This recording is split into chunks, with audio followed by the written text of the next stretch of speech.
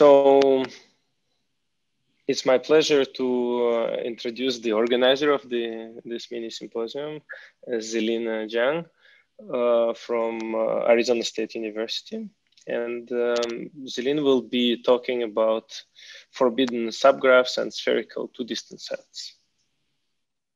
Welcome. Thanks for the introduction. Actually, I didn't know that usually organizers don't give talks during their own organized symposium, but it's good to know. Anyway, so I will tell two stories. Initially, you will feel like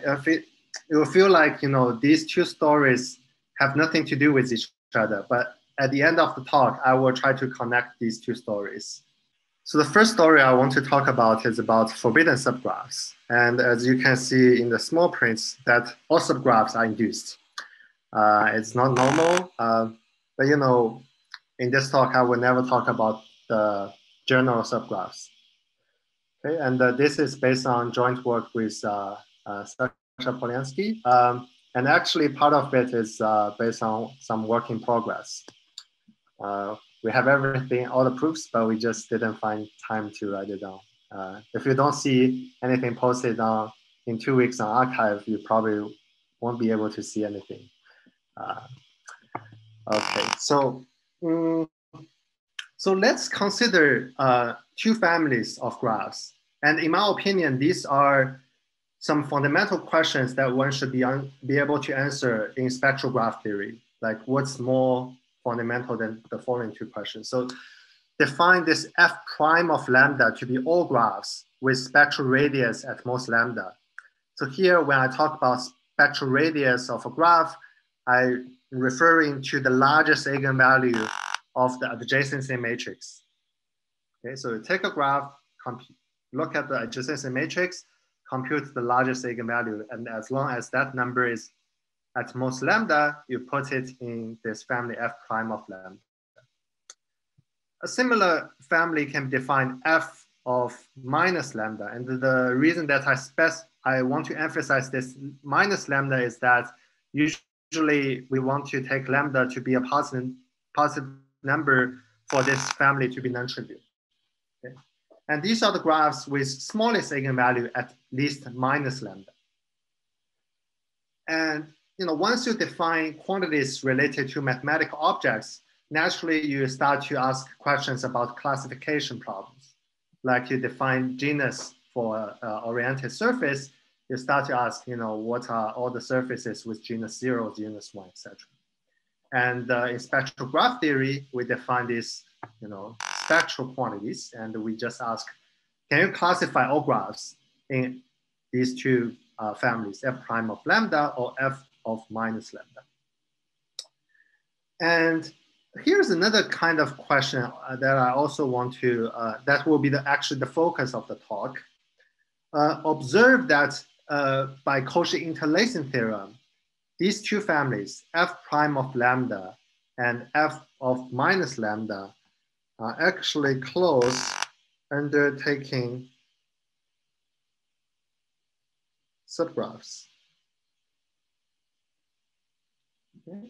Because if you take subgraphs, in our case, induced subgraphs, the adjacency matrix will be a submatrix of the original. Hence, the spectral radius don't increase and the smallest eigenvalue don't decrease. Okay. So you still stay in the family after taking subgraphs. While, whenever you have a family that's close undertaking certain operation, you can start by asking the following question. Can you actually define these families by a finite set of forbidden subgraphs? Okay. So if you're not familiar with this kind of game, think about the case where we have the family of planar graphs, and we know planar graphs are close undertaking minus, and you start to ask, can I define the family of planar graphs by finitely many forbidden minus? Right. So the question is very similar here.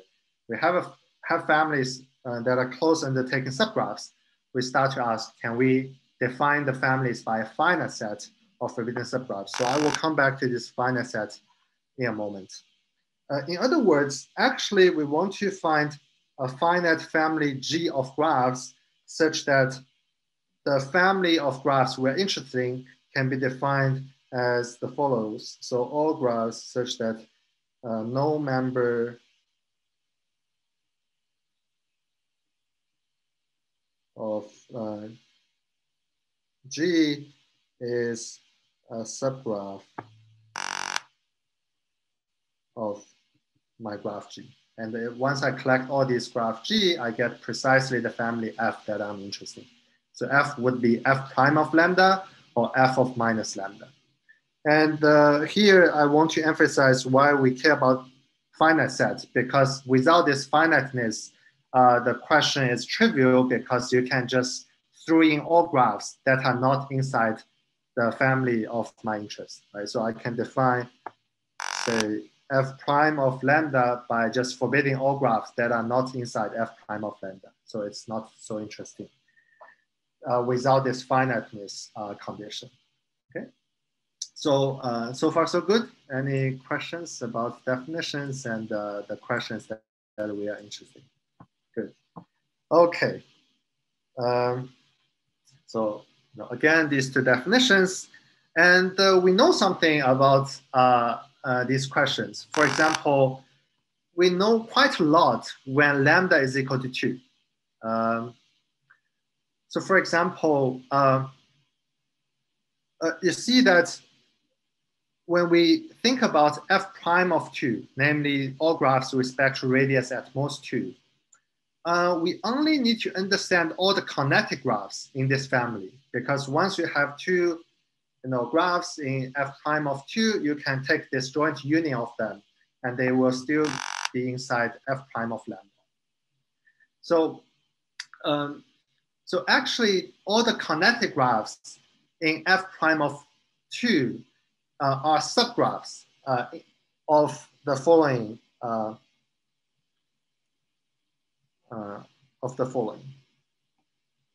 Okay. So, and this is done in 1970 by Smith.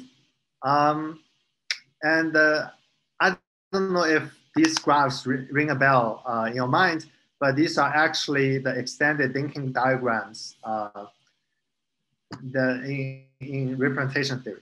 Okay. Okay. So we basically, according to this result, we know how to classify or describe all the graphs in F prime of 2. And to the second question, whether F prime of 2 can be defined by finitely many forbidden subgraphs, actually you can define them by just 18 forbidden subgraphs. And this 18 is the best you can do. So there is some notion of the most economical forbidden subgraph characterization for a family of graphs. And 18 is that number. Okay. So now let's shift our attention to F of minus lambda, namely graphs with smallest eigenvalue at least -2. This family of graphs is much richer in the sense that first it contains all graphs with spectral radius at most 2, because spectral radius also bounds from below all the eigenvalues by -2. Okay, so there's that. And also, it's much more than F prime of 2. Namely, you can also show that all the line graphs have smallest eigenvalue at least -2. If you haven't seen this before, here's a short proof. So let's say I have a graph. I have a line graph. It's the line graph of a graph G. And then actually you can write the adjacency matrix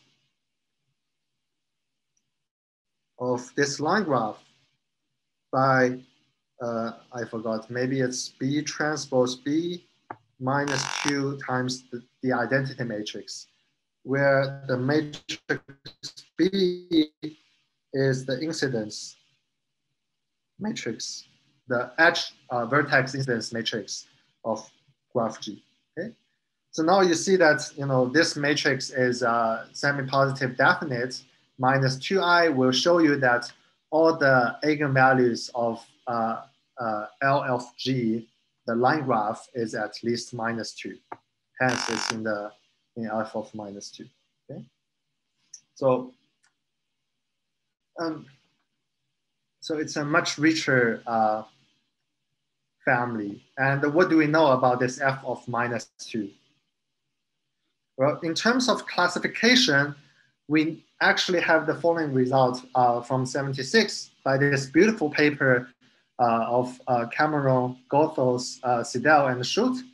And they actually relate this problem to root systems of root systems from representation theory of semi-simple Lie algebras. Okay. Some buzzwords, but here's the result. They show that every connected graph with smallest eigenvalue at least -2 is either a generalized line graph. Okay, so it's some generalization of a line graph, which I will not define here, or it's representable by E8 root lattice root system, which I will also not define, but just to get some sense, there are only finitely many connected graphs that are representable by E8 root system. In other words, basically the theorem is saying that almost all connected graphs with smallest eigenvalue at least -2 is a generalized line graph with some finitely many exceptions. Okay. So that's probably the best you can say about classification of graphs with smallest eigenvalue at least -2. In terms of forbidden subgraph characterization of f -2, here's the result by Boosmaker and Newmar, building on a sequence of results. So first, people can show that it can be defined by forbidden subgraphs with at most 37 vertices, and then later it's reduced down to 10. But then, by a computer-assisted proof, these two people can show that it can be defined by 1812 forbidden subgraphs, and that's the best you can do. Okay, and it's very funny that when you look at the paper, there's an appendix which says we list the 1812 forbidden subgraphs, and these actually are. And then you look at the paper, you couldn't find the appendix, and then you realize that these appendices were somehow written in microfiche, like those microfilm where you need a special equipment to read. To this day, nobody has such machines to look at the graphs. But I believe their results. But at least we know it's finite, and that's actually not that difficult to show. Okay, so now let me shift gear and talk about results beyond lambda equals 2. And over there, we actually can do a little bit better than for lambda prime of 2. So here, people can actually classify all graphs in f prime of this √2 plus √5. And just to give you a sense of this number, this is about 2.058. So it's a little bit beyond 2, but not too much.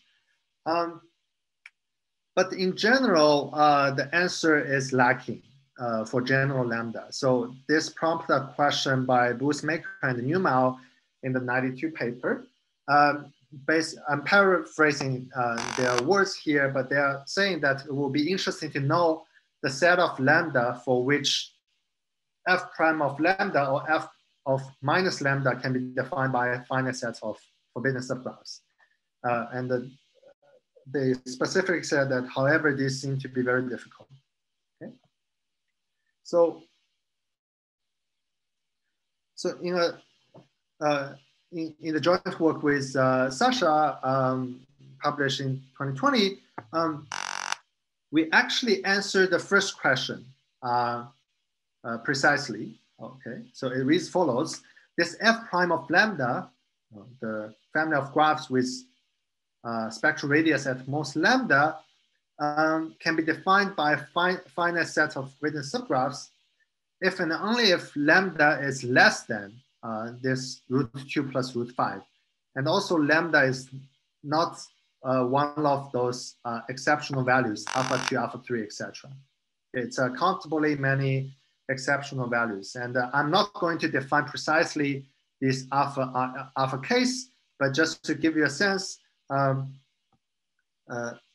2 is about 2.019, which is larger than 2, and they increase and they converge to this √5 or √2 plus √5. Okay? And actually, I'm going to give them some names. So here, actually, let me tell you, let me call this number, the golden threshold. And I will also give this alpha 2 a name called silver threshold. So the reason I call them this way is that actually this √2 plus √5 has something to do with the golden ratio, in the sense that, and this is the golden ratio raised to square root half plus the golden ratio raised to minus 1/2. And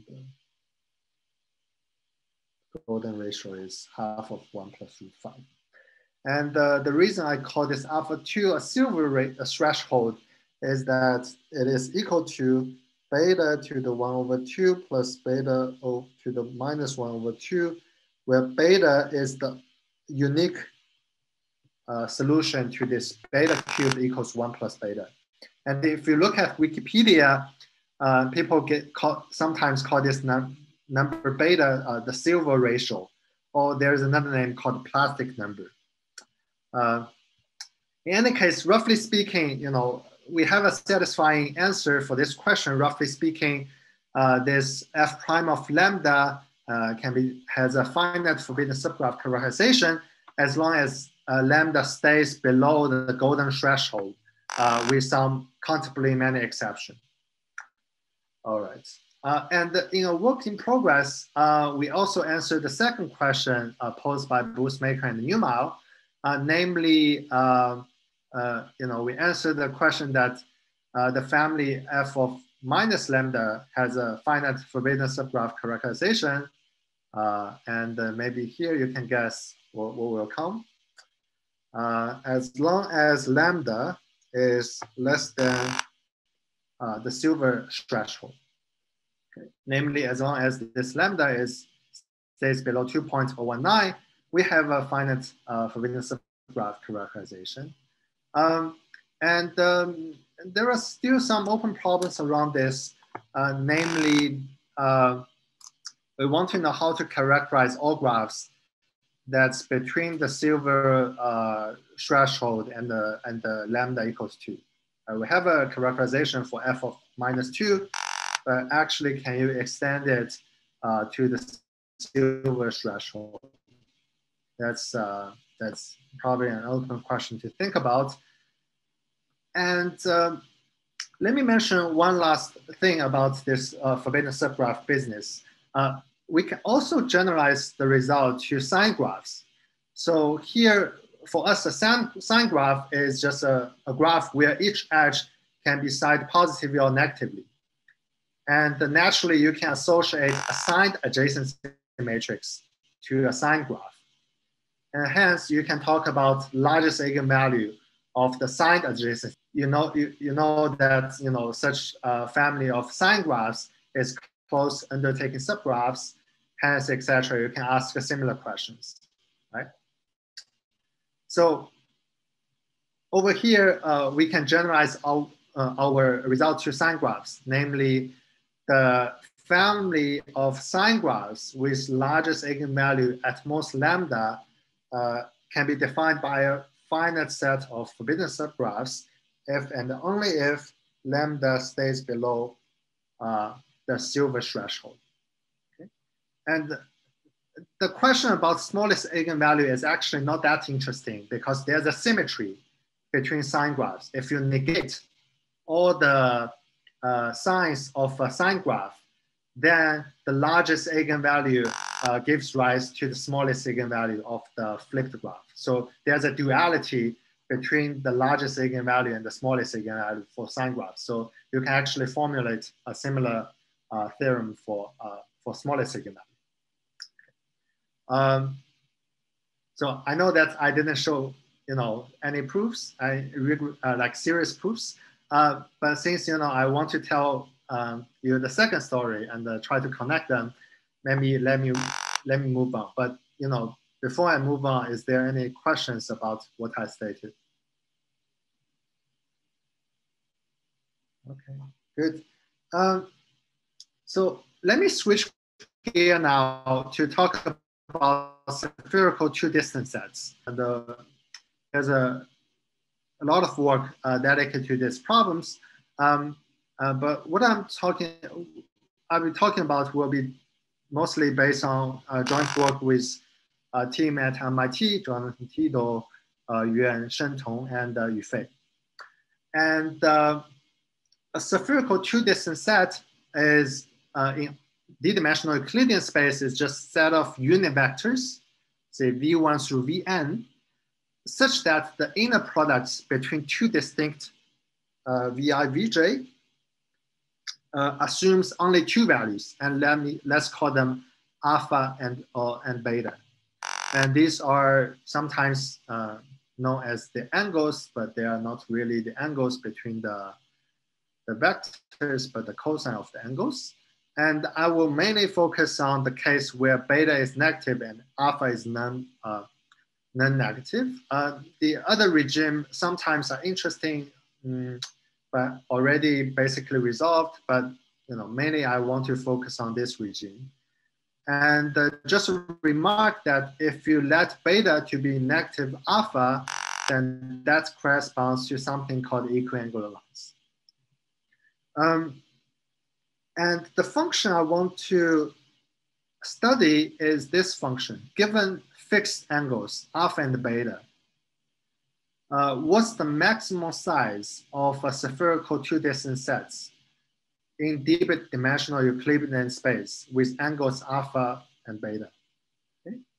And in particular, I want to understand the asymptotic behavior of this function as d goes to infinity. Okay? Fixed alpha and beta, let d goes to infinity. Can we say something about the limiting behavior of the function? And the proposition is the following. We can actually construct spherical distance, two-distance sets in RD with angles alpha and beta of this size. Okay? So I'm going to dig into the details in a moment, but roughly speaking, if you look at, there's a linear lower bound in D with some coefficients related to alpha and beta. Okay? And so now let me talk about this Kp of lambda.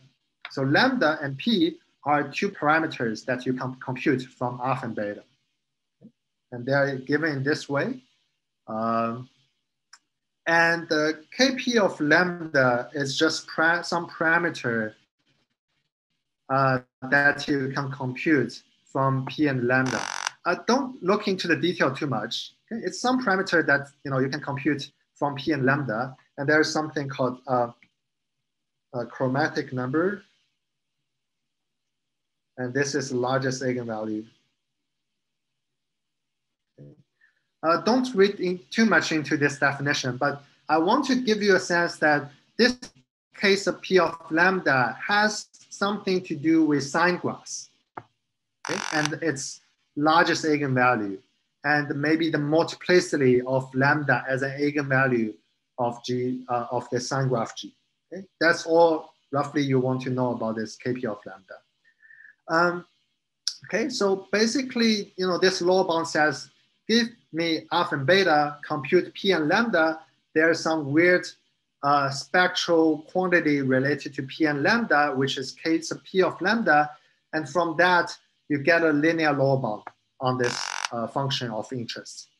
And the conjecture actually is that this lower bound is tight. Okay? And if you look closer at this lower bound, actually it says that, actually lambda and p are the more essential parameters for your question rather than alpha and beta. So it's possible that you have two sets of parameters, alpha, beta, but they give rise to the same set of lambda and p. But this, the conjecture says that the asymptotic behavior of this function n of alpha, beta, d only depends on lambda and p. So, well, here's a conjecture. We have some guess of how this function behaves when d is large. And in the joint work with the MIT team, we show that this conjecture holds whenever p is at most 2, or for some sporadic lambdas. Okay. Lambda is 1, lambda is root 2, and lambda is root 3. And actually the proof for 1, root 2, root 3 is quite different in that paper. Each deploys different sets of techniques. Okay, so it seems that we got stuck. We don't know how to deal with the case. For example, we didn't know actually how to deal with the case when lambda is equal to 2. Maybe p is equal to 3. Maybe that's the smallest case that we want to know an answer for. But let me backpedal and talk about the special case when beta is equal to minus alpha. Or equivalently, if you look at the definition of p, when beta is minus alpha, p is equal to 2. It's not all, but implies p is equal to 2. It builds on a sequence of work by Buch and Ballard, Drexler, Sudakov, and Kivash. I will don't have time to mention their results. But here's something that connects the forbidden subgraph to the equiangle with Sasha. So we show that as long as I can show the family of forbidden, the family of graphs with spectral radius at most lambda can be defined by a finite set of forbidden subgraphs, then the conjecture, namely this conjecture, holds whenever the lambda I have here is equal to 1 minus alpha over alpha minus beta. Namely, it satisfies this condition in the conjecture, and the p is equal to 2. So basically, this bridges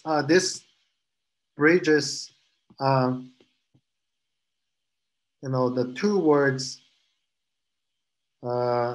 between the forbidden subgraph characterization and equiangular lines in RD. But unfortunately, this is a one-way, I would call it a one-way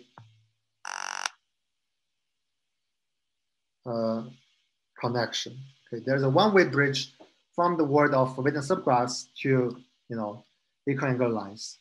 But this conjecture for equiangular lines actually was resolved in 2019, but also God knows when it will be published. So over there, the main tool that we had is the second largest eigenvalue multiplicity for this work. And the trouble to generalize this tool for spherical two distance sets is that this tool fails for sign graphs. Okay. So in a sense that for spherical two distance sets, we expect that the answer is kind of related to sign graphs, whereas for equiangular lines, we don't need to deal with sign graphs. We only need to deal with graphs. So the tool actually fails, and we have actually counterexample to show that the corresponding statement for second largest eigenvalue multiplicity fails for sign graphs. Okay, so, but it seems that we got stuck. We don't know how to show this conjecture, but actually, in the following subsequent work with the MIT team, we actually also built a bridge between the forbidden subgraph for sign graphs with largest eigenvalue at most lambda to a spherical two distant set. Okay? And it was not explicit there, but essentially what we prove is that if the family of sign graphs with largest eigenvalue at most lambda can be defined by a finite set of forbidden subgraphs, then the conjecture holds whenever lambda is equal to 1 minus alpha over alpha minus beta. Okay. And as a corollary, since we precisely know when this family f plus minus of lambda has a forbidden subgraph characterization, actually a corollary of that is that we know the conjecture for spherical two distant sets not only holds when p is at most 2, but also holds when lambda is less than alpha 2. And remember that alpha 2 is 2.019. Actually, this tells you, for example, when p is equal to 3 and lambda equals to 2, the conjecture also holds. And I will stop here. Great. Let's thank Zilin.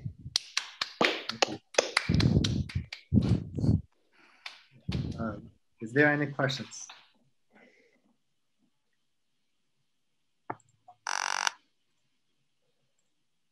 So well, people are thinking, I'll ask you. So this corollary is meaning it's from your subgraph result, like recent, from the one that you're about to put out. That's right. I also wanted to ask, is there anything like that for directed graphs? Like, yeah. Or is it? Can you do any of the results, in particular, the spectral radius results for directed or oriented graphs? Yeah. So the first obstacle I can see is that for directed graph, it's not clear how you can define eigenvalues because your matrix is not symmetric. I mean, potentially, yeah.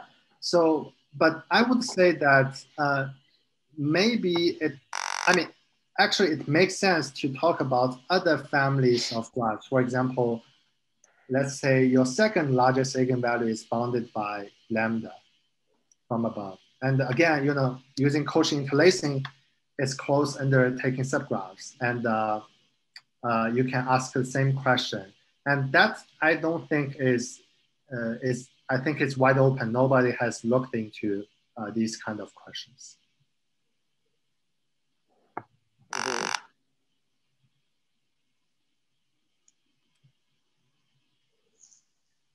Yeah, and also there are actually funny corollaries of these kinds of forbidden subgraph questions. For example, here's a corollary.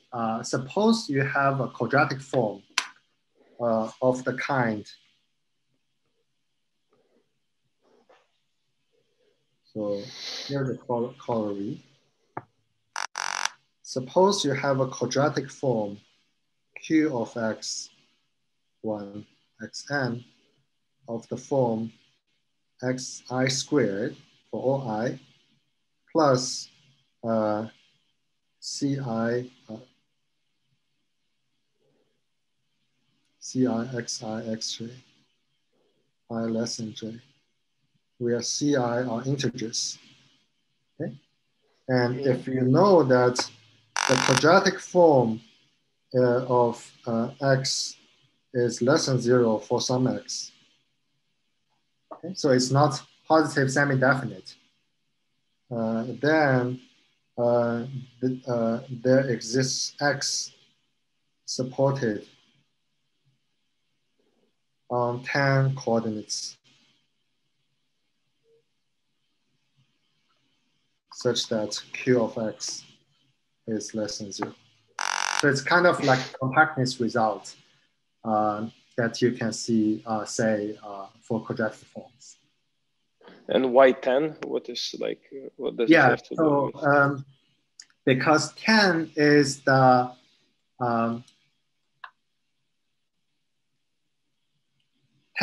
largest number of vertices in a minimal forbidden subgraphs for f of 2, f prime of 2.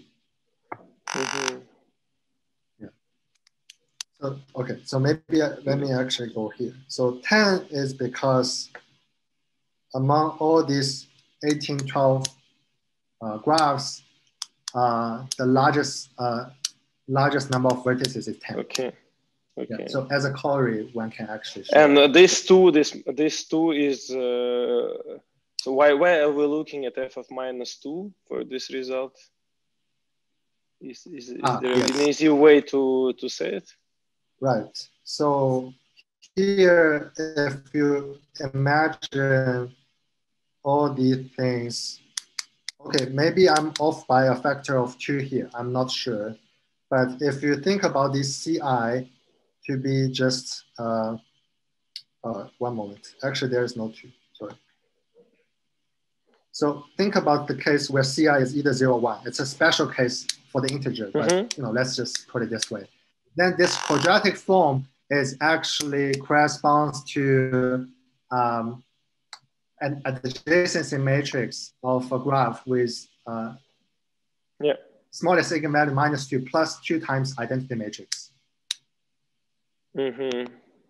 So that's the connection between the quadratic form I'm talking about here and f of -2. You take the adjacent matrix, add a 2i, you get the corresponding quadratic form statement.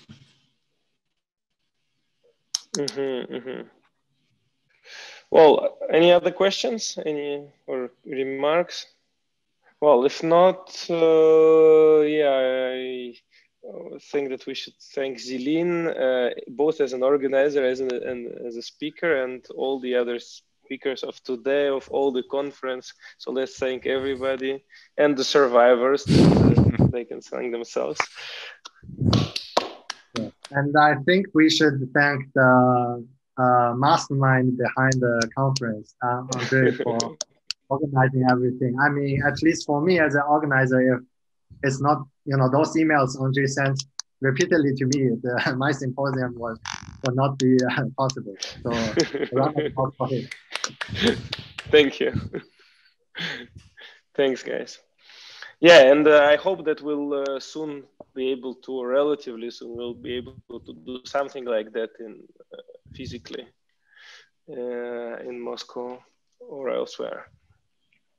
Okay, so yeah, that would be really cool. Thanks a lot, guys. Okay, bye everybody. Thanks a lot. Good night. Good night. Yeah. Oh, good day. Yeah. Bye. Good one. Thanks. Bye, guys.